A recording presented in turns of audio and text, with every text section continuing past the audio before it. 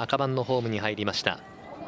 1番山田洋平前受けの状態から5番星野弘樹が抑えに来て、関東勢そこに乗っていきました。星野を叩きそう。2番黒沢誠司、そして1番山田洋平も今日はもう早めの仕掛けとなるかどうか。さらに関東勢を叩きます。5番星野弘樹は再び5番手ですが、黒沢が内から抜けて西日本勢を叩きました。7番恩田順平乗っていって、5番星野弘樹は動かず5番手、中段に1番山田洋平3番手です。先頭2番黒沢誠司、今日も風を切って残り1周回。